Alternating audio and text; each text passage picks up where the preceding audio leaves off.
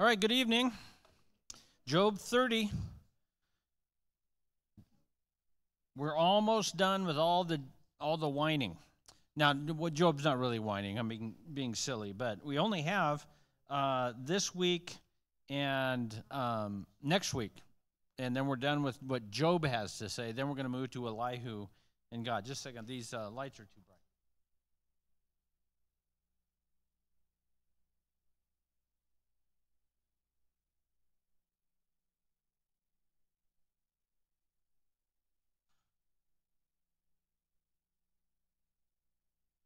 They were all the way up, and that's too up. We need medium. So, yeah, now I can see you, and I'm not getting a sunburn. So let me pray, and then we'll jump right into Job's total humiliation. That's what we're going to talk about for the evening. That's just the way that goes. So, Lord, we thank you for your grace you've shown to us, and we thank you for Jesus and the power of your Spirit that opens our eyes to the truth of your word, as well as reveals to us those places we need to turn over to you. And so we pray tonight you would give us hearts of worship that yield to your will and purpose. In Jesus' name, amen. All right, so I don't know if you did what I suggested last week when Job was talking about how great his life used to be, because it really is a contrast to chapter 30, which is how his life is now. And so that's the way it was written. Really, it would have been nice if we could have done it all in one evening, but that would have been really way too much to do. So just as a way of reminder, he talked about last time how he would walk into the city gate and all the nobles would stop talking. And when he talked, people listened, and he was important and he was recognized, and everything in his life was going just peachy. And now he describes in chapter 30 his current suffering. But of course, we know a lot about his suffering already. We know, his children have died. He had, 7 sons and 3 daughters. And his camels were taken, his donkeys were taken, his sheep were taken. A whirlwind destroyed his kid's house. A fire from heaven burned up something, if I remember right. And then, of course, his health has been ruined. And so these are all the things of his suffering. But then what he talks about tonight in this particular chapter, he gives us a little bit more detail specifically around his physical suffering, his health. But more than that, he talks about the reality that his suffering has put him in a place in society or in his community where he is the lowest. That there's nobody lower than Job. And so that's why I sort of wasn't kidding. This is Job's total humiliation. And that's what he's describing. It's not just the suffering, but it's the humiliation you experience. And so I don't know if we can really think of a way to experience this, but maybe there's one occasion you might connect with, which would be if you have to go to the hospital, maybe something's wrong, and then somebody stops by to visit. And which, if you're alone in the hospital, can be pleasant. But also, it may be somebody that you're not maybe well acquainted with. They want to be polite, and they want to be kind, and they want to greet you and make sure that you're taken care of and encourage you in your illness. But you may, you're basically living in bed, and you may not feel a little bit uncomfortable. Anybody ever been in that spot where I got a sheet on, but I'm not really fully dressed under this sheet. I'm wearing a gown that is designed to not be modest. And here I have a person that I'm not really well acquainted with. And then they ask you about, so what's going on? Well, I might not be terribly comfortable telling you what's going on. There might be things going on that are not conversation that I would have with just anybody. And so now on top of your illness, you feel a sense of, embarrassment. And this is sort of what Job is experiencing in his life. He's got his suffering, but on top of that is this shame and humiliation that he's experiencing in front of other people in his community. So there's 4 sections, and really we're going to, very basic here, we'll look at each of the 4 sections in turn. And so let me read verses 1 through 8. His humiliation comes from the worst of sources. Verse 1 of chapter 30, but now they laugh at me. So remember that but there, he's referring back to chapter 29. They used to admire me, But now they laugh at me, men who are younger than I, whose fathers I would have disdained to set with the dogs of my flock. What could I gain from the strength of their hands? Men whose vigor is gone. Through want and hard hunger, they gnaw the dry ground by night in waste and desolation. They pick saltwort and the leaves of bushes and the roots of the broom tree for their food. They are driven out from human company. They shout after them as after a thief. In the gullies of the torrents they must dwell, in holes of the earth and of the rocks. Among the bushes they bray, under the nettles they huddle together. A senseless and nameless brood, they have been whipped out of the land. So in these first 8 verses, he describes a particular group of people that are mocking him, and it's surprising to some degree who it is. So in verse 1, he's, of course, contrasting the dignity and honor that he used to have. And he used to have that dignity to honor. Remember, he described the people who honored him as the elders and the princes and the nobles. The most important people thought Job was the most important. But now they mock him. And you would sort of expect somebody who falls in a situation like Job is, you would expect the well-to-do to sort of mock him. He no longer fit within the circles of influence because he didn't have wealth or influence anymore. And so he no longer fit. But what's interesting is it's worse than that. It's not just the nobles who ignore him or disdain him or mock him. It's the young idiots. I don't know how to say that nice, because that's what he's describing here. Young fools that are mocking him. Job is mocked by those who carry a lineage of waywardness. So that's what he says here, they laugh at me, men who are younger than I. So normally in this culture, somebody would receive honor by merely being older than you, even if they were not above you in the social strata. An older person still, because in the law it says you should stand up when an old person or an older person than you comes in. And so these younger people laugh at him. Their fathers, he wouldn't have even wanted eating with his dogs. Of course, that's really rude. Dogs weren't looked well upon in that culture. And so he says, here I've got these kids that are living just like their dads are living. So he's not saying there's something wrong with the kids because of their dads. What he's saying is the dads, I wouldn't want them around my dogs. They'd mess up my dogs. I want my dogs messed up.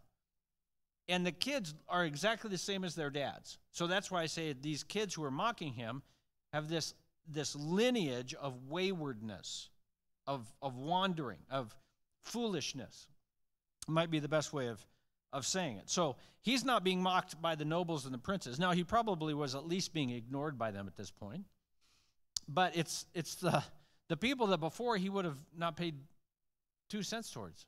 They're the ones who now mock him in open chorus. So verse 2, what he does is he says, look, what would I gain from the strength of their hands? Men whose vigor is gone. What he's saying is back when I was in my strength, I would have, one of these guys, either the young guys or their fathers would have come to me and you don't have anything that I need. You're not providing, I can't put you to work in my fields. I can't put you to work with my sheep. I can't put you to work in my household. There's nothing you can provide to me that is useful. And that's that's really an insult on them, because we're going to see next week that Job was the kind of person, if somebody needed something, he took care of them. So if somebody came to him and was willing to put in a hard day's work, Job would have hired him. The problem is, he said, well, what am I going to hire you to do? You don't do anything. And so when Job was at full strength, these fools, they offered nothing to Job, and now these fools are mocking Job and laughing at him in his time of terrible suffering. And verses 3 and 4 describe how these individuals lived. They went through want and hard hunger. They gnaw on the ground. They live in waste and desolation. They pick saltwort and leaves of the bushes. So basically what they did is they would forage for food among the foliage of the wilderness. That's how they kept themselves going. And you sort of wonder, why is this the case? What land did they live in? Land of the east is what we know, but was the land able to produce food? How do we know that? Because Job had food. Yeah, but what does that require? Well, see, there's the problem. And that's probably our guess with these, is they would rather live scavenging for food than have to be tied down to the daily rigors of responsibility. And of course, none of us like being tied down to the daily. I didn't wake up this morning and say, oh, I'm so happy that I'm chained to the daily rigors of responsibility. But you learn over time that there is some benefit to getting stuff done. And these guys have a lineage of, we just want to hang out. And if we get hungry, we'll forage for some food in the wilderness. And these guys don't want to be tied down. These really, the first people really want to be totally off-grid. This is off-grid before there was one. That's what they just wanted to live out. Now, we should differentiate here because sort of there's a temptation to say, oh, if you want to see what this looks like, go down to the Greenway. And so here's where we would differentiate between these young fools and maybe the homelessness we encounter in our community. Because, but you're going to have both issues. Number one, we have issues related today to both mental illness and addiction. And those are two very, very complicated challenges. These guys don't have a problem processing reality because of PTSD or anything like that. They're just lazy. Now, I would imagine there might be people who are living on the Greenway that are lazy. There's also people who go to work every day who are lazy. I've worked with some of them. And it just turns out they're easier to work than to get fired. That's the way corporate sometimes work.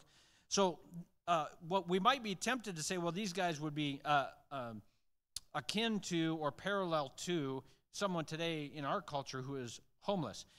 And maybe there are some, but I think that would be a dangerous parallel to make because not everybody today who is homeless in our culture are because they were lazy. There's other factors. These folks live the way they do because they don't want to be tied down to responsibility, even though they likely have the capacity to handle responsibility. They have that capacity. They just don't want to do it. Like I said, who does? No, but none of us do, but sometimes you say, you know what, got to get the job done. And these fools are those, they just want to live day by day. And these are the folks who are mocking Job, who really is the example of someone who sought to accomplish things through responsible attention to his duty.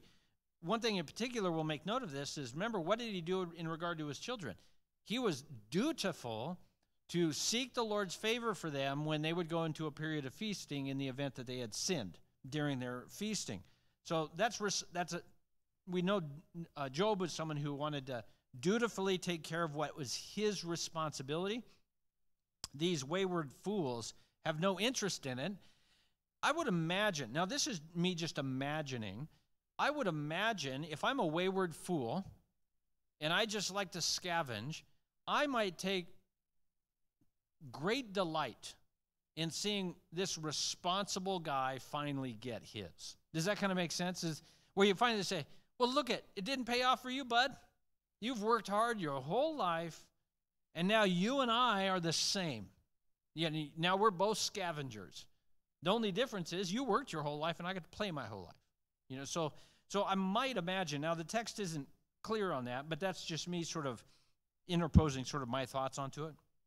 And it seems that could be the case. But this is why they live the way they do. You might say, as we look at their diet, which is scavenging for food, you say, well, I'd rather eat bread and milk and honey and all these normal things that come from an agricultural diet and the occasional fattened calf. But they would prefer to eat what they do without having to raise the cow. Because if you want to have butter on a roll with a steak, you got to grow wheat and grind it. Then you got to bake bread. You got to milk a cow and somehow turn that into butter, which I think involves churning. There's no electricity. So somebody's got to shake a jar of, or maybe a churn. I don't know how they churned back then. But then you got to make that thing. You don't go to Walmart and buy a churn. Somebody's got to figure out how to make a thing to put the milk in to shake it. And, all it does it sound like a lot of work? I can see why they don't have a steak dinner with rolls all the time. Well, that's what these guys said. Why would I do all that when I can eat from a broom tree? None of these things that they're eating are terribly nutritious or good. They just make, I would imagine these are kind of things that you think of the prodigal son, and he yearned to fill his belly with the pods that the pigs would eat, and these things that the pigs ate wouldn't provide any nutrition for a human, but they would make you feel like you're not hungry. Gene, what were you going to ask?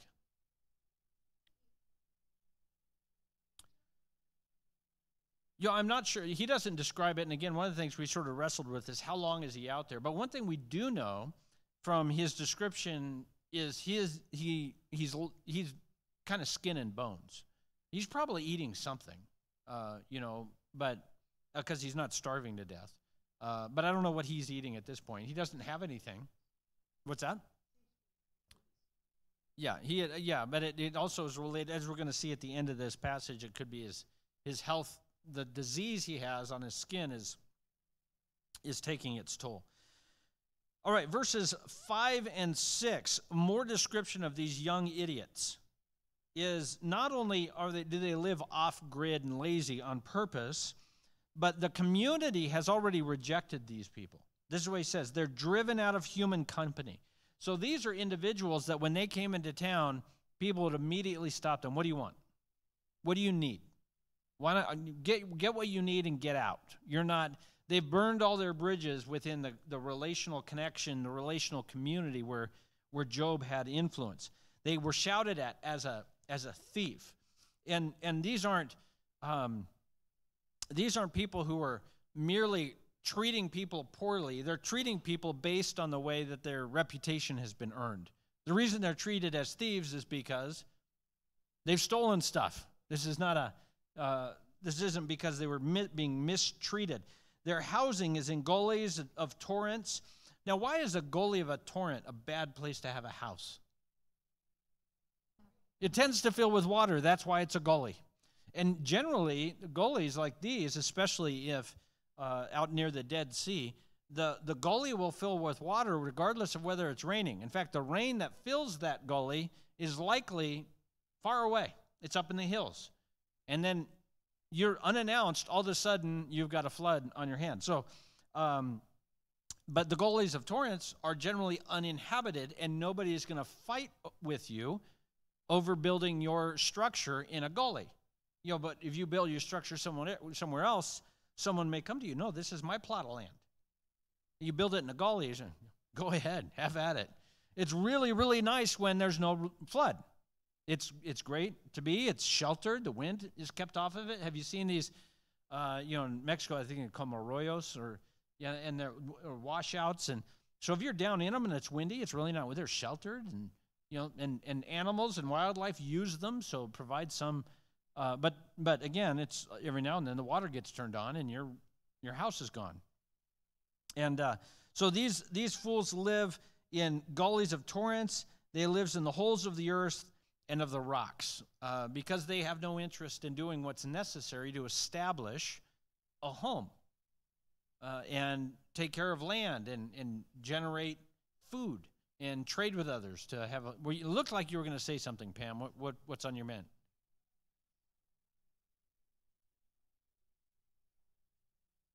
Yeah, it could be. Yeah, Pam is referring to En-Gedi, which is the place where David hid out. And the rock gets hollowed out when it rains, and the water flows down the face of the rock. And then the water slowly eats out openings in the face of this rock. And I think it's limestone, could be. And so it creates these very nice caves that you can stay in. David stayed in one that had a fence built around the opening of the cave, because what the shepherds would do is they would bring their sheep into the enclosure, and so the sheep were protected and constrained, and the shepherds could go in to the cave and have some shelter, so they could sleep and get some rest. They knew the sheep were okay, and they had a place that had some shelter, and then, of course, Saul used that because most shepherds, at the end of a long day, need to use the restroom, and Saul knew that all of these caves became facilitated with the appropriate equipment, and meaning the hole dug and the piece of wood laid across in the right place, and that's where David cut off a corner of his robe. while Saul was, taking a rest, maybe. It depends on your translation, relieving himself. So anyway, these are the caves they likely lived in. They're not bad places to live, but they're not good places to live if you want to grow a crop. They're good places to sleep, we might say. But if you want to have a life where you're working the ground, that's a very strange thing. The other thing is we might think about is thinking about how Job at least was recorded and written down in the time of Solomon. If you look at the book of Judges, which the occasion of Judges is likely after Job was alive, but before it was written down. Does that make sense? So it was still in the oral transmission phase. It was always a negative thing for the people of Israel when there was an invader like Moab, because they would have to hide out in caves and whatnot. That was always the Moabites would settle across the land like gnats or dust. And then the Israelites would have to hide in caves while the Moabites would take all of their crops. So it was always a sign of judgment if the Israelites were living in caves. And there may be a little bit of a hint of that here. These are people that are judged because of their life is a life of waywardness. And their homes are where they can find them. Verses 7 and 8, among the bushes they bray. What brays? Donkeys, yeah. So not being polite, calling them donkeys.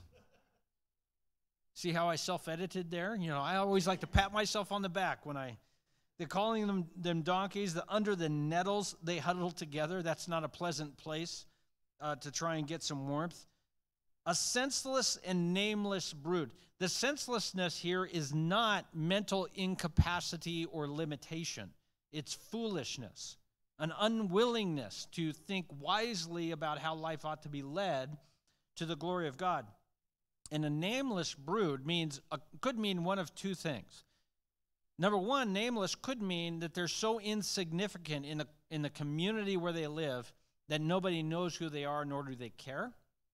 Or it could be, because this is the reality in many places, these are people who just never were given a name because of the life they lived. They didn't have a close enough connection with a family unit for someone to provide them a name. They don't have a name, where normally what is it in the Old Testament when Isaac, son of Abraham. So your name is your identity, and it connects you with a people. And these individuals have none of that. And remember, this is because of their waywardness, their foolishness. Now, why are we describing all that? Because these are the people mocking Job. These are the people who are making fun of Job and his terrible condition. So part of Job's total humiliation is the reality that his humiliation is coming from the worst of all places. The people on the lowest possible rung of the social structure are mocking Job. Because wouldn't it be okay if the prince of the town was mocking Job? Wouldn't you sort of expect that? I mean, it's like, yeah, he's the prince. He's gonna look down on people who are in Job's kind of situation. But in this case, Job is being mocked by the fools. In fact, these are individuals who, before Job's humiliation occurred, would never have treated Job, because they know that could cause a major problem in their life. For them to treat Job with his reputation, his influence in the community, and they would have done that. But Job's humiliation is so complete, they have nothing that holds them back from giving full vent to their mockery. We might say it this way: whatever the lowest in society could be considered, at this point, Job is saying, I'm lower than that. Whatever you might think in society, and I'm not saying these structures are right or wrong, it's just what is. Whatever you might say is the lowest possible rung in culture, in social structure, Job says, that's above me at this point. That's pretty bad. So his humiliation here is more than just the stuff that happened to him. What he's experiencing in the community adds to it. All right, let's look at verses 9 through 15. Let's talk about the manner of the mocking that's coming from these fools. So let me read verses 9 through 15. Job says, "And now I have become their song. I am a byword to them. They abhor me. They keep aloof from me. They do not hesitate to spit at the sight of me. Because God has loosed my cord and humbled me, they have cast off all restraint in my presence. On my right hand the rabble rise. They push away my feet. They cast up against me their ways of destruction. They break up my path. They promote my calamity. They need no one to help them. As through a wide breach they come, amid the crash they roll. Terrors are turned upon me. My honor is pursued as by the wind, and my prosperity has passed away like a cloud." So the manner of the fool's mocking. First way they mock him is in song. I've become their song to him. So he's saying they've written nursery rhymes about being a Job, in mockery. So Job has become the theme of their songs that they sing in mockery. If they're making fun of somebody, they're going to sing a song of the calamity of Job, and they would do this openly in his presence. More than that, his name has become a byword to them, and one way of saying this is his name has become a swear. Is what they would do is you would call someone a Job. Somebody, you can see the kids on the playground, and the kid strikes out at the kickball. I don't know if they did kickball back then, but strikes out at the kickball, and his teammates, "Oh, you're such a Job." It's a dig. So it's being called, his name is now being used as a byword, a slight, a curse, a way of saying something negative about somebody. And so they've taken his good name and derided it into something that's a mockery, which is just incredible. And this is the humiliation he's experienced. It gets worse. In verse 10, it says, "They abhor me." They hate him. The fools hate Job. It's not just the mocking you might expect from morons and idiots. I don't mean to offend you. And these guys are dead, so I can't offend them. And this isn't the mocking of young people that are just full of jest and they're crass. And maybe we might expect a sort of mocking if somebody's had too much to drink. And we start saying stupid things. This kind of foolishness maybe to some degree is accepted, but in this case we've got these young wayward fools. They have hatred toward Job, and in a sense, in their arrogance, they consider their life better off than Job's. Their life is better, and this kind of gets back to what we mentioned earlier. It's likely, it seems to me, they take great delight in the fact that Job, who had done so well for himself, has been fallen on such hard times. And then finally it says they spit on him, which of course is the height of an insult, to spit at the side. When they see Job, it's almost, number one, it's insulting, it's degrading, of course, to spit on somebody. That goes without saying. But it's also a way of saying, the mere sight of you disgusts me. I want to get the smell of you out of, and the taste of you, of seeing you out of my mouth. So just terrible way they were treating Job. Verse 11, though, helps remind us that Job is, again, in case we have forgotten, he's not primarily concerned about the fools, although this describes his situation. The source of all of this is still one person. Who is that? God did this. So God has loosed his cord and humbled me. They have cast off restraint. So Job is saying, God has put me in this position, and they have responded by casting off restraint with unmitigated humiliation. So this is where a group of young fools would gather around Job maybe, and somebody would say something insulting or spit on him, and now they got to try and top each other. You got to try and who can do the most degrading thing to Job. And you could imagine how that would be a terrible thing. They're actively engaged. They push away my feet. They cast up against my ways of destruction. So they're actively engaged in trying to make Job's life as miserable as possible. Reminds me of a couple of occasions in the Old Testament later on during Jeremiah and Isaiah's time, Ezekiel's times. The prophets would sometimes write judgments against the Philistines, the Edomites, the Amalekites, the Ammonites, and Assyria and Babylon. The two big ones at the end of the kingdoms of both the northern kingdom and southern kingdom, of course, are Assyria first, and then Babylon second. One of the things you'll see a couple of different places, especially about Assyria and Babylon, is God says to Assyria, you're a judge, because here's what I told you to do. I wanted you to go, Assyria, into Israel and conquer them and take them out of their land, and you took it too far. And then a similar prophecy is written towards Babylon. I told you to go in, and because they had disobeyed me, they were under my judgment, so I was going to take them out of the land. But you took it way too far.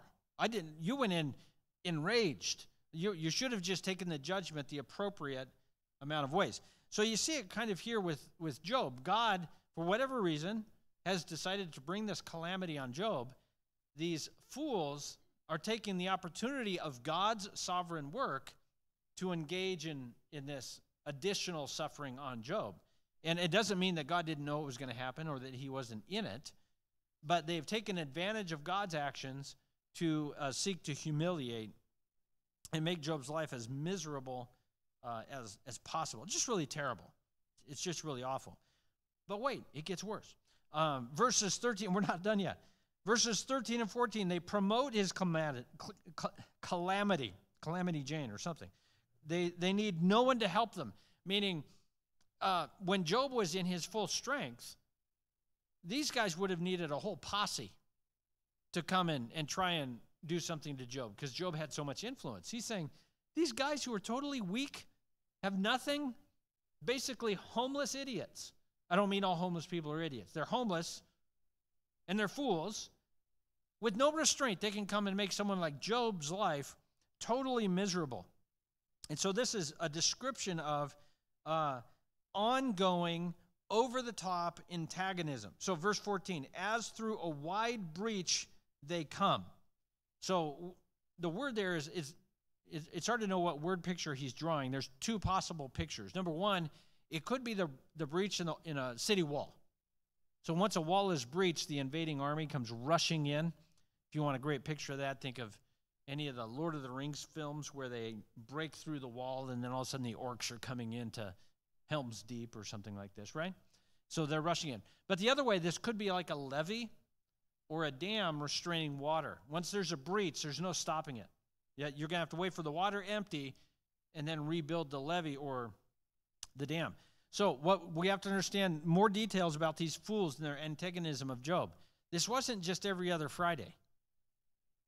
This was an ongoing, nonstop avalanche of antagonism that never quit. They were just constantly, they had nothing else to do. There was nothing on TV. They had nothing else to do to entertain themselves. And so this is an ever-flowing vitriol and harm that didn't seem to have any end to it. That's what he's experiencing, this great humiliation from these young fools. And verse 15, he says, terrors are turned upon me. And here's an interesting phrase. It's hard to know exactly what he's getting at, but he says, my honor is pursued as by the wind. So we have another potential motive for these young fools. It could be, number one, what we've talked about before, that because of their envy, they just took great delight in humiliating somebody who used to be as important as Job was. Or they had a hope that maybe through their ongoing humiliation of Job, they would maybe gain some honor for themselves. That since Job at this point has been rejected by his entire community, maybe by harming Job to a further degree, and they would gain honor for themselves by sort of accenting or encouraging Job's ruin. Maybe once he was dead, they would pursue to take his land or his position. So the manner of the fool's mocking here in verses 9 through 15 is it's really debilitating to even think about it. So the harm from the fools for Job is intentional. It's over the top. This is not just mocking or leering that comes from, have you heard this phrase? Everybody likes to watch a train wreck. You know, like if a train wreck is happening, it's hard to look away. Like it's terrible. A train is wrecking. But there's a reason why you can watch a lot of train wrecks on YouTube. Because it's interesting. That was terrible. There's a train wreck happening. And then, but you can't look away because you don't see it that often. And so we might assume these fools are just like anybody, what day was it? There was a wreck.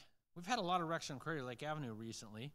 I forget what day it was, but there was a little rear end accident. And so down to one lane heading towards Maine, and you're driving, and now the lane's clear. Light's green, and we're moving, but we're not moving very fast because apparently nobody has ever seen a car rear end another car. This is the most exciting thing. Some people, they've got to slow, and look, the back end of one of the cars has a dent, and then, I know this is going to blow your mind, Kevin, the front end of the other car had a dent, and the airbags were deployed.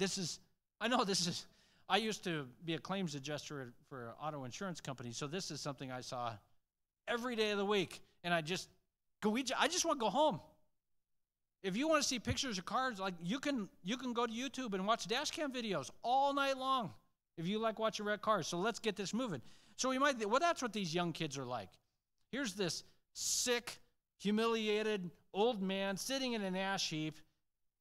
It's fun on a Friday to go make fun of the crazy old guy who's lost everything. But that's not what was going on here. That's not these. You chalk that up to kids being kids. Stupid, and maybe they should get smacked upside the head, but they're just being kids. This is mocking that is fueled by hatred, envy, vengefulness. And we might even suggest, knowing how the book started, that this is satanic.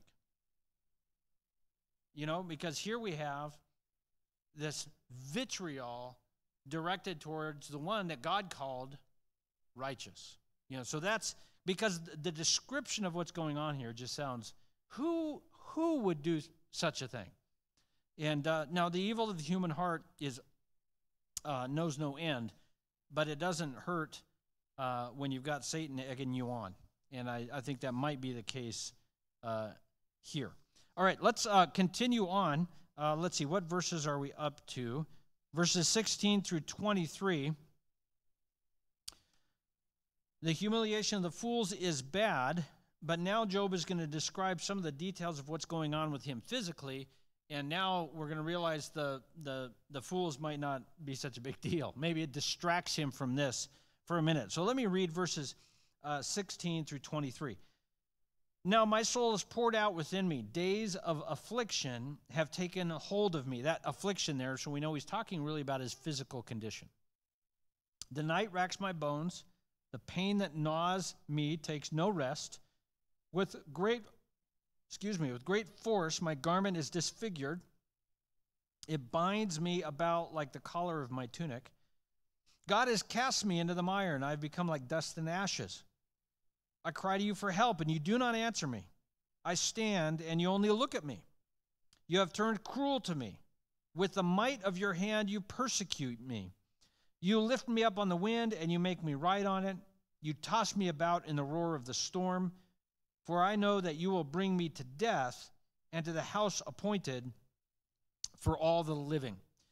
So he starts by saying his days are filled. His soul is poured out within me. His days are filled with sadness and mourning and pain. So the pain is likely emotional, as he's described throughout the book, but it's also flowing from physical pain and discomfort. So he says that all of his day is filled with affliction that grips him always. So I know many of us have been in that condition or have been either now or have been before where you just can't get comfortable. And the pain it seems unyielding, and that's kind of the situation he's in. There's no way for it to stop. Remember at the beginning of the book, it talked about how he had sores on his body, and he would scratch it with pottery, and you would imagine that maybe that provided some sense of relief, and you know what that's like. If you've ever had poison oak, itching it or scratching it seems to provide relief till you stop, and then it's worse, and then going to bed is worse because the sheets hit it, and now it itches even more, and of course this is more than poison oak with just itches. These are sort of sores that have some sort of affection in them. So his physical condition is an affliction. He talks about the nighttime, the pain isn't just merely on the outside. We would think with boils that maybe his pain is primarily a skin affliction, which is bad enough. But what he's describing is pain that's going into his bones, the pain that gnaws me, takes no rest. So he's describing the pain that he's experiencing going into his person, and it's like something is chewing on him, gnawing. Isn't that what gnawing means? So that's the ongoing experience of his physical condition. So days of affliction, unable to get comfortable, something gnawing on him. And verse 18, he talks about his garments not fitting properly. It's difficult to know exactly what he's saying. One thing it could be is his garments aren't comfortable on him. You can imagine with any kind of skin condition, it would be difficult to wear anything that might be comfortable. But there's also this sense that it's constricting. And one commentator indicated that he feels constricted not merely physically by his garments, but that he knows this is from God, and he feels the judgment of God. Maybe the garment we would most associate with what he's describing here is a straitjacket. I've never had one on. Are those even used anymore? I would hope not. Those don't seem very nice. But that's kind of what this is. He's feeling so constricted. And this is the beginning of this section where he's describing his physical condition, and he's connecting it with the actions of God again. So he's saying, God is constricting me. Verse 19, God has cast me into the mire. Mire is just filth. So it doesn't have to be sewage, but it could be certainly muck. More than mud. It'd be mud that has an aroma to it, has aged to perfection, we might say. This is gross. It's intended to seem gross. You want me to move on? Okay, sorry, Pam. I want you to read your Bible in full color and it's full smell-o-vision here. Not only that, but God has plunged him into the mire, and he's become like dust and ashes. And dust and ashes in the home are things you cast off. So if you sweep your home, you throw the dust not back in the home, but you find a place where it's going to be gone. And your ash, once your wood is spent and the ash is done being useful, it's collected and it's put in some place that's out of the way, that it's gotten rid of. You don't want it anymore. You don't want it anywhere near the house because ash settles everywhere. So Job is saying God has inflicted him, God has constrained him, God has plunged him into the muck, and now God has cast him aside the way you would cast aside your sweepings or the ash at the bottom of your cook stove or your cook fire. And so Job's got this physical pain, which is ongoing and unrelenting. He's got this humiliation that's occurring from these young fools. And he's got the recognition that God has cast him aside, or at least that's his perception. We're going to learn from God that God never did cast him aside, but that's what he's experiencing in his perception in this moment. And so verse 20, I cry to you for help, and you do not answer me. So anybody felt that way? I mean, you wouldn't be at a Job study if you'd never felt that way before. I really love these kind of verses. On the one hand, it helps us recognize that particular perception is universal. That's a thing, and that's not something relegated to the immature or ill-informed or the weak. Strong, mature, well-informed, well-educated, people who've been through lots of stuff and are really mature in their faith. I don't know where those people are, but these people, they still feel this way from time to time, where they see God and they feel like he's absent and they have a sense of abandonment. So on the one hand, this is really, really helpful because we should recognize because what happens when we feel that way is we assume nobody else has ever felt that way, and so therefore I'm particularly bad at following God. I might suggest that's a satanic tool that the enemy uses to try and separate us and make us feel isolated. Since I feel this way and nobody else has ever felt this way, I must be particularly bad, so I might be the first one that God actually did abandon. Even though maybe if you read your Bible, you say, well, God doesn't abandon people. I think there's a verse that says, I will never leave you nor forsake you. Is that a verse? Okay, it's in Hebrews. Okay, so that's a verse. I know it's a verse. Anyway. But even though we know that verse, we sort of come up with reasons why it doesn't apply to us. And so it's really helpful to recognize that this is universal. This is something that happens. However, it's also helpful to recognize when we read Job, from time to time, don't we want to just shake him? It's Job, come on, bro. I mean, seriously, yes, it's bad. I don't want to minimize what's going on in your life, but you're good, you know? And so what's helpful is, as much as you maybe want to shake Job from time to time, we should then look at ourselves and shake ourselves. No, God hasn't abandoned me. I'm perceiving that way, and that the feeling of it's real. It's true. But the feeling of it does not define the reality. What's the reality? God is unable to distance himself from you if you are in Christ. Right. Yeah, no, I wouldn't. I certainly wouldn't condemn him. I certainly wouldn't condemn myself or anyone else when we're in that position. That's something we all go through, right? I don't think that's what you're saying. Oh, we are. Yeah, we are. And I think that's what's great is, even though we can feel, because of our circumstances, we feel like God is distant, we can know from the reality of Scripture that he couldn't possibly be closer. And the reason is because Christ, what Christ said on the cross, my God, why have you forsaken me? So now in Christ, the forsakenness has already occurred. So it can't happen again because God is just. And so God cannot distance himself from someone who is in Christ.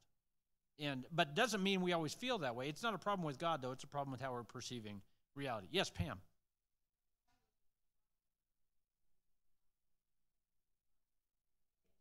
Hmm? Yeah, they do. Yeah. Yeah. Yeah, what Elijah said.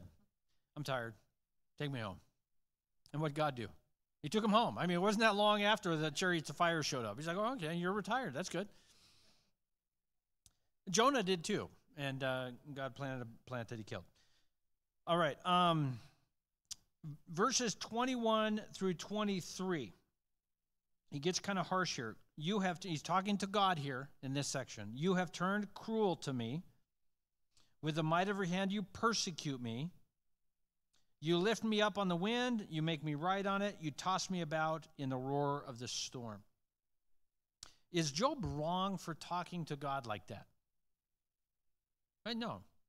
Because it's God. So, God didn't go, oh my goodness, cover my ears. I'm so, Job is being honest. Now, Job is being honest about his experience and his perception of reality, but he's probably not being very accurate with how God is treating him. And certainly, it feels cruel, and it feels like he's riding on the storm, but God has something else he's up to that if Job could see the full story, he might assess it differently. He might say, this is really hard now, but if he could see the whole story, he might not look at it the same way. So, the isolation is the worst. Yeah, and he's got 3 friends that made the isolation worse by being near him. Yeah. Gene.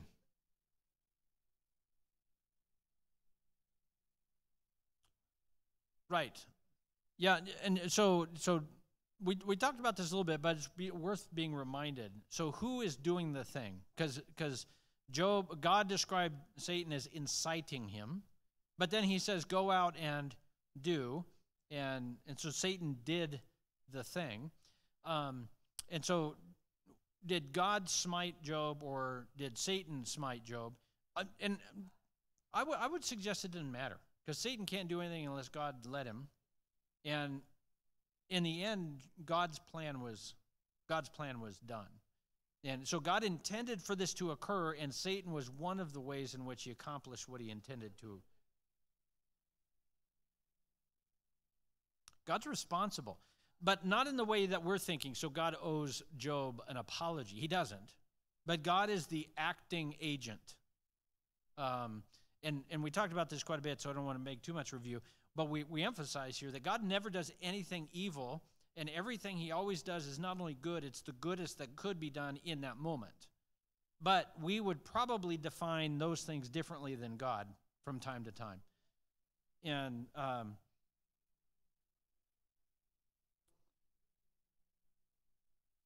Job is brought to repentance even. Yeah. Yeah. Right.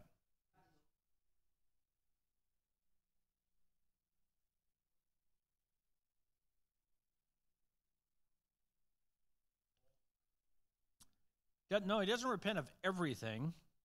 Yep. Yeah, you're absolutely right. I do hear what you're saying. Yeah. So his repenting is those places where he consigned to God injustice. Right. But most of what Job has to say about God is accurate, and God's going to affirm that later. He's going to say to his friends, you didn't speak true of me the way my servant Job did.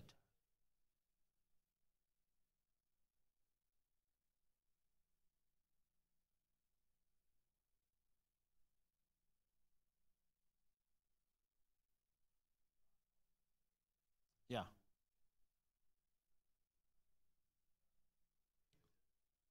Mm-hmm.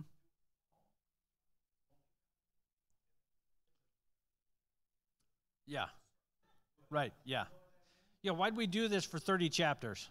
Yeah. Why did we do this for 30 chapters? Here's one of the reasons. This is what people did for fun. Now, we wouldn't call it entertainment, but you eat dinner, and maybe you've got a little bit of time before the campfire dies out, or the cook fire, the warming fire dies out, and you're going to have Dad tell us the story of Job. And so this is how, number one, their history was held.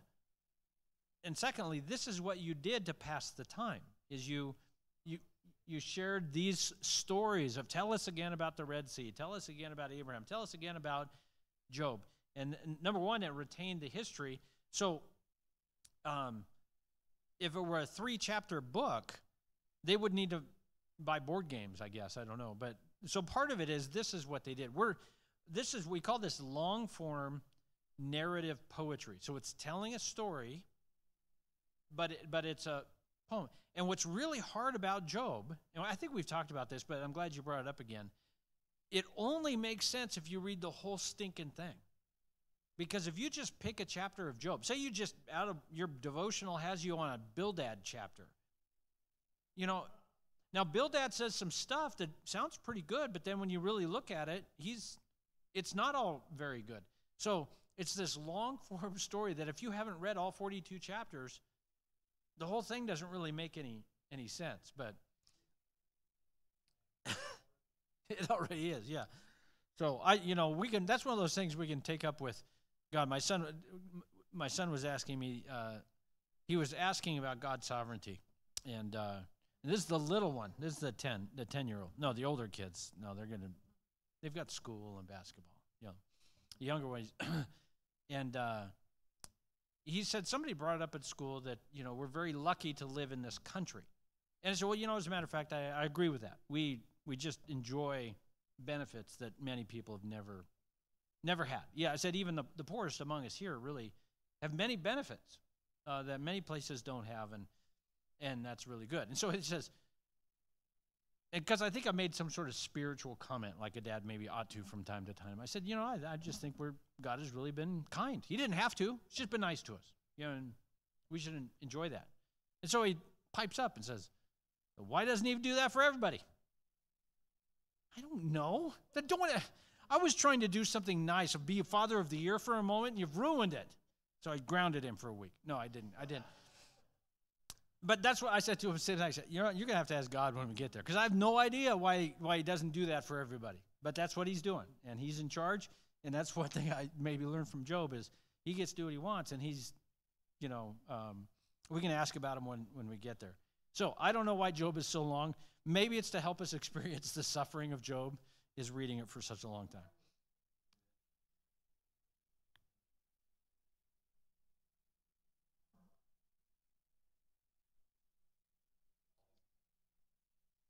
That's right. Yeah.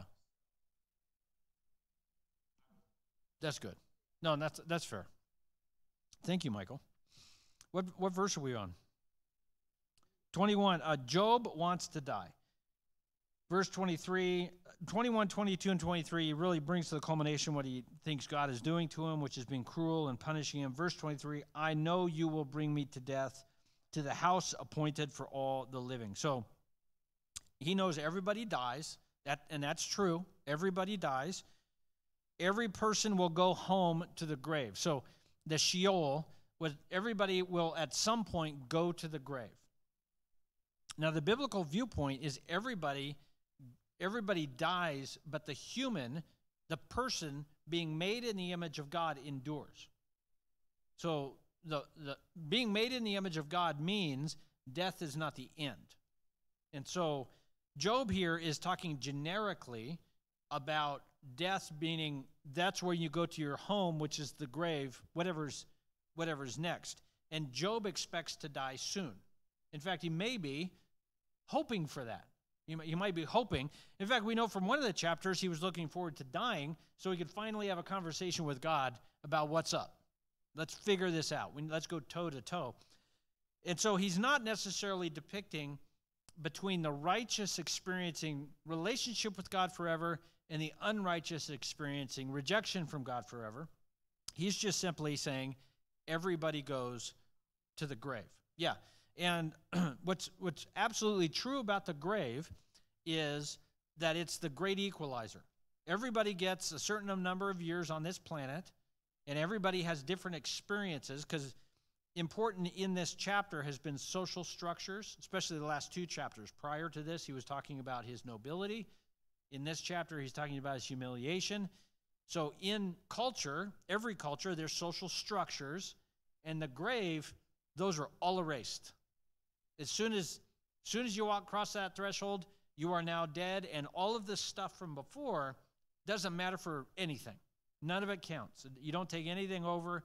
There's nothing you do here from that status standpoint that carries over it. Sort of that's the great reset. At that point, of course, we know from looking at redemption through the Bible, number one, where do you go from there? Do you go to the presence of God, or do you go to separation from God?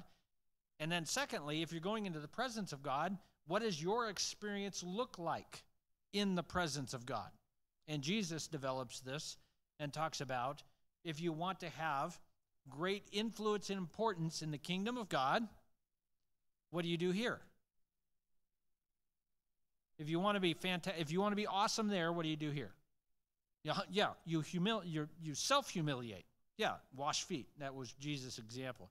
You wash feet. The greatest in the kingdom of God will humbly serve others. So that's the means of attaining some sort of status.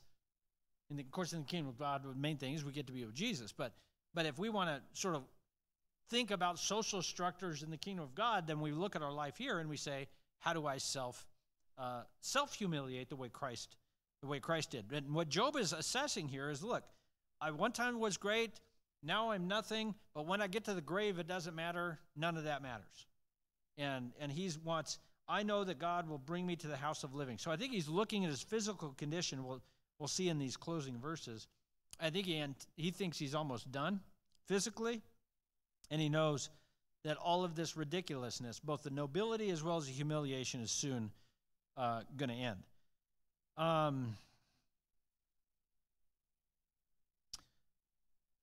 Just summarize this.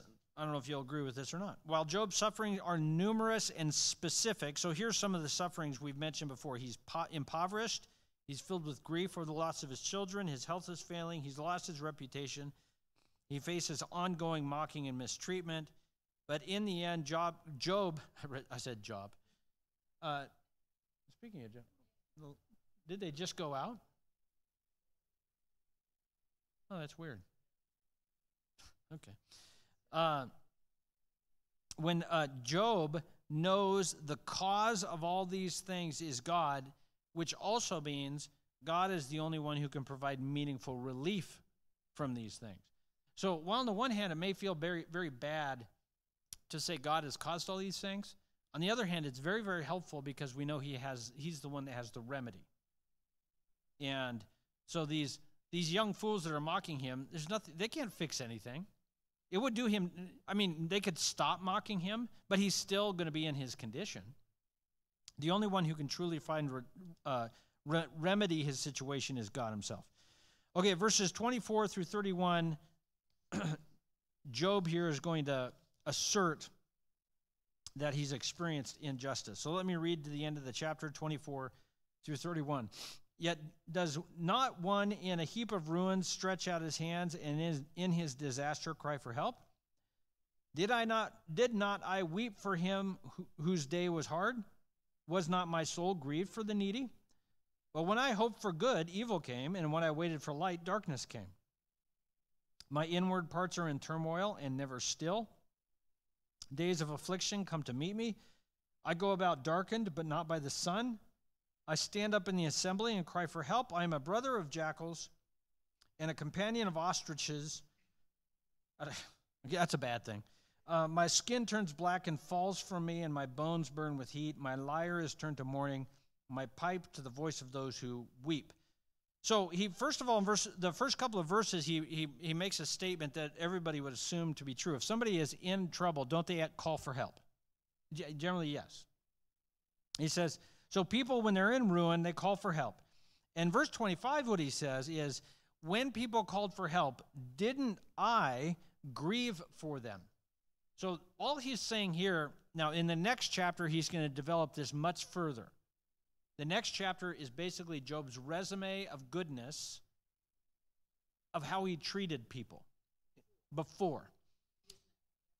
That's kind of what this is alluding to, but really all he's talking about here is what goes on the inside. So if you see somebody with a cardboard sign at the exit of Walmart, which is common, you might have a number of reactions to that individual that might come from a number of different places. There might be times that based on what you're assessing and what you're seeing, you would feel moved. You'd feel compassion. This is a person in a tough spot. But there might be other things about the situation that make you feel cynical and jaded. And why is this person out here? They probably put that sign in their pocket and get in a Mercedes that's hidden around the corner or something like this. You know, we assess, and these judgments certainly are not always accurate. But what Job is saying is when he saw somebody in need, he was moved with compassion. That was his inner response. And remember, for someone having a dialogue with God, we would assume, well, everybody's going to say that. Oh, I feel so bad for the needy. But he's having a conversation with God, and God doesn't get fooled. And so he's saying to God, remember, when I saw someone needy, it broke my heart. And so he knows God knows what's going on in his heart. So he expects God to affirm this. And so he's saying, since I responded this way in my inner person, and this is really, really important because the next chapter he's going to talk about what he does on the outward. But you know, you can help people outwardly and not care about them. That's possible. You can feed people and clothe people and donate at the office and do all kinds of things and not care. In fact, you might do that because you don't care, and it helps sort of soothe your conscience, you know? Right, verse 26, yeah. And that's what he's saying, is my inner person was moved, but when I hoped for good, nothing came. Nobody helped. Yeah, it got worse.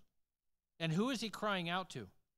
He's crying out primarily to God. So what he is saying is, God, when I saw somebody in trouble, at minimum, I was moved by it. On the other hand, when I'm in trouble, you can't seem to be bothered. You know, that's sort of his assessment. When I hoped for good, evil came. And that's a common experience. It's like Job's prayers are too real. They're bothersome.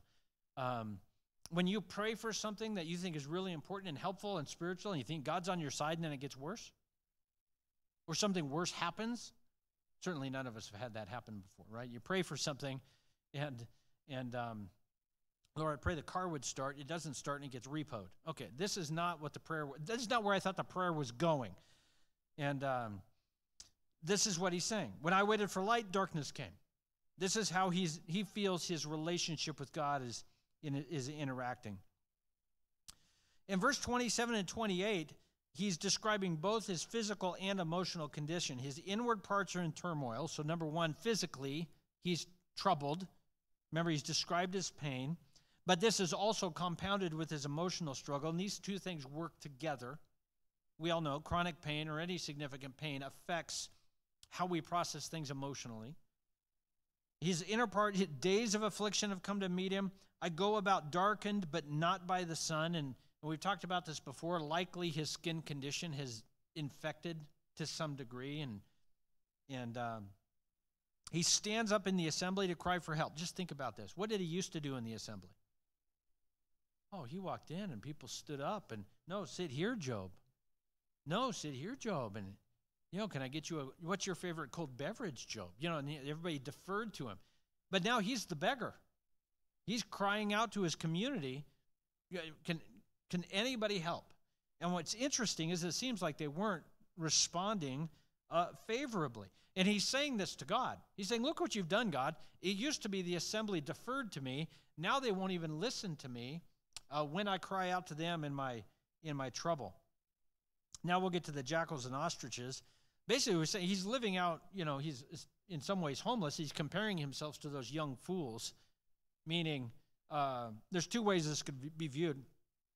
Number one, he's living outside among the animals, which is likely the case. I don't think you want to live among jackals. The other one, which I find more entertaining, is he's referring to his three friends. Look, I've got the jackal and the ostriches here. One is rude, the other one's not too bright. I don't know if that's what if he's referring to his three friends. Verse 30, my skin turns black and falls from me, my bones burn with heat. You could just imagine the feverish condition he was under. And there's no ibuprofen, to kind of. Verse 31, he talks about his song of mourning, and one commentator makes note what this means is his grief and cries have been so significant and so lengthy, he's losing his voice. He's become raspy with his cries of anguish. My lyre is turned to mourning, my pipe the voice of those who weep, and now he's been weeping and crying out so much, his voice is almost shot, which is good. There's only one chapter left, so it's good that he's run the course. All right, three applications, and not really applications, more ways, and you've probably already thought through this a little bit as we were going through this. I want three ways that this sort of preview of coming attractions for our Savior. Let's talk about Job's health a little bit, thinking about Jesus. How was Jesus' health at the end of his life? Not great. So Jesus was crucified. On the cross, of course, that's not comfortable. There's no comfortable position on a cross. It's intended to be painful the entire time and to increase in pain over time. So the longer you're on a cross, the more painful it becomes because of how you have to. I don't know if you heard that. You have to use the strength of your legs to be able to stand up, to put enough weight up to be able to breathe. Then you get fluid on your heart because your arms are out. And of course, you're putting force down on your feet, which have a spike through them, and all of this causes all kinds of pain. There's also just the physical torture he went through with the flogging and the beatings up to. So Jesus, who would Jesus say caused all of his mistreatment physically? His Father. Is the wrath of God on the Son that he might take upon himself the punishment that we deserve. So it's God redeeming us, the Son redeeming us by voluntarily working together, one sending, one dying. And so this is one of the ways that we can say, well, it troubles us to think God would do something to Job and it could be considered not evil. Well, is there anything the Father did to Christ that was evil? Absolutely not. The Father would never do anything evil, first of all, and never toward the Son. The Son voluntarily endured the wrath of God that should have been directed towards us. And so the difference we see between Job and Christ is Jesus humbly submitted to the mistreatment to the glory of the Father. And so that's, if you say, well, what should have Job done? I don't know if there's a way to do it differently. If you're just outside the power of God, there's just no way. But Jesus shows us what that looks like. It's a voluntary submission. The prayer in the Garden of Gethsemane really captures it the most clear. Not my will, but yours be done. And we really don't see a prayer like that from Job. Not my will, except at the end when he's moved to repentance. I have spoken once, I will not speak again. I spoke of things I did not understand. And he just sort of leaves it at that. So one thing we can see in Job's suffering, when we look at Jesus' suffering, which I might suggest was worse, is Jesus voluntarily submitted to it. And again, it was the work of the Father, accomplishing the glory of God, the Father, Son, and Holy Spirit through the redemptive work. Interestingly, God is also going to use Job for redemptive work for his friends. So this suffering servant Job is going to seek redemption of his friends through a sacrifice and a prayer at the end of Job. Right. He completed the job through his suffering. Yep, the suffering was intentional.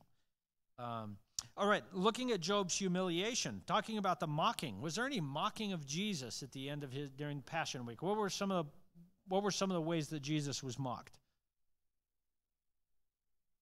Yeah, if you're the Son of God, come down. We'll believe you. Come down. Yeah. Crown of thorns, mocking his kingdom. Yeah. What other? Yeah. Bedding for his underwear, his garments. Yeah. Yeah. Thorn. Yeah. That's 2 points. You guys have to split the points on that. Angela said that one. So they spit on him. Yeah. Yeah. Call angels down from heaven, and when he starts, he said something, Eloi, Eloi, lama sabachthani, and hey, I'll give him. See, maybe he's calling Elisha. Maybe he's going to do a magic trick. I mean, it's kind of, yeah. What's the worst one? It's in the Psalms, and so this is why I think it's the worst one. Yeah, that's in the Psalms too, so good. The kiss from Judas is terrible. Because remember, in the Psalms, he says, oh, if it would have been an enemy. But it wasn't. It was someone who shared my bread at my table. So someone who had eaten with Jesus and walked with Jesus walked up and gave him a kiss, and Judas was done. Remember, the Bible describes him as possessed by the devil. I don't know what his facial expression was, and it was dark, but I would imagine just a bit of a grin he was trying to suppress. Because he hated this guy at this point. Now he's going to apparently have some sense. He's going to have some sense of remorse because, yeah, he hung himself poorly. I say poorly because the rope broke and he fell down and burst open. You've read the book, yeah. So Jesus' humiliation, he's mocked at the beginning of his trial, punches him, who hit you? The Praetorian Guard whipped him. They dressed him in clothes, in royal robes. How many of those people were beneath him? Young fools. All of them. He's eternal. He has never not been. And all of these people mocking him are things he's made. So we just look at what Job has experienced, and we look to our Savior, and we see what that looks like. He endures the mocking because he wants to endure for redemption. One last thing. Job's hope here at the end of this chapter is his death. Job looked forward to death maybe as a relief. And I think many of us do from time to time. It depends on our age. The older we get, the more we say, a day is coming. When you're younger, you don't like to think about it. Many of us don't like to think about death. I mean, I still like my favorite quote from someone who attends church here is, I don't mind death so much. What bothers me is what's between here and there. That's what bothers me. I don't know what that looks like. And Job was looking forward to death as relief, but also to claim his justice from God. He had his claim ticket. He wanted to show up to God and show God he was mistreated by God. Interestingly, Jesus was not looking to death for relief. Jesus never was looking for relief because he wanted to endure the exact amount of mistreatment necessary to properly account for the sin of humankind. That's why at a certain point in time he said, it is finished. And he wasn't just quoting scripture. He's just, nope, it's done now. So now, and remember, Jesus wasn't killed. He gave up his spirit. So Jesus moving into death was not to seek relief. He was not seeking relief, which is what Job was. Jesus was going into death to kill it. He had to die so he could raise, and once he's raised, death lost. It's over. So he was not going in to seek relief. He was going in to finish the job. So Jesus dies, and now it's on. And he's raised from the dead, and death has died. It has no claim over anyone who is in Christ. So he raises from the dead. And that's a difference. Job wants to die to experience relief and maybe claim justice from God. Jesus, who has a much greater claim of justice from God, I'm going to die so I can defeat it. I really just like the way, I just felt like it was important maybe to look at the way Job has processed his suffering and then look at how our Savior does it. And I'm not expecting us to be like, all of a sudden we can do everything like Jesus did. However, like Diana's mentioned, we do have the Spirit. And so what we can do is look at these two things, and this is how I like to think about it. When I'm acting like Job, which I only do on weekends and weekdays, when I'm acting like Job, I give myself a break. Because guess what? That's what life's like. We act like Job. And I'm not going to beat myself up because I'm no better than Job. However, I also want to look at my Savior and be drawn toward Christ-likeness. Does that make sense? And this is how we call this the tension of the Spirit and the flesh. That's the Ephesians, or war with one another, or Romans, one of the two. It's a Pauline epistle, or war with. So on the one hand, we're like Job and say, you know what, the grace of God's sufficient. I'm like Job sometimes. I'm a bit of a whiner. And I'll whine for 30 chapters if I need to, Michael. But other times I say, no, by the power of the Spirit, I'm going to say, no, God is good and he is kind. I don't like what he's doing, but I know he's up to something important.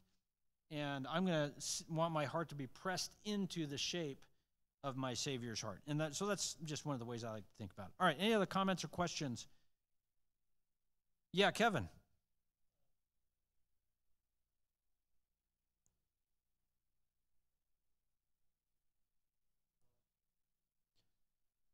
I think you went to Disneyland. Yeah. Yeah, I don't know. There's a number of ways that we can think about it coming from Scripture. One way to think about it is for him, there was no passage of time. He died and was raised. You know, for us, of course, we experience time, but to assume that on the other side, that, that time is working the same as it does here, probably is not safe to assume. Seeing as how Jesus says before Moses and who? I am. So he's saying, I'm still there to some extent. I don't know how that works exactly. But there's also a sense, some of the scriptures, there's the Apostles' Creed says he descended into hell, that he went to hell and maybe even paid torment, or he rescued some. Yeah. Yeah, I don't know that, that's where we have one passage that is sort of very hard to, I don't know, I'm not going to, but if that's what you think, it's good for you. That's not heresy, that's fantastic, So I'm going to go with a strong, not real sure what he was up to. Is that helpful, Kevin? That it wasn't much of, that he went like to heaven, like he just sort of hung out in, because remember you've got, one of the descriptions of the parable is Abraham's bosom. You've got the good side and the not good side. So he went to hell and he rescued some people, and then maybe he went to the good side, hung out with Abraham for a little bit. I'll see you today in paradise. But when's today there? Where's paradise? There's Paradise, California. Or used to be till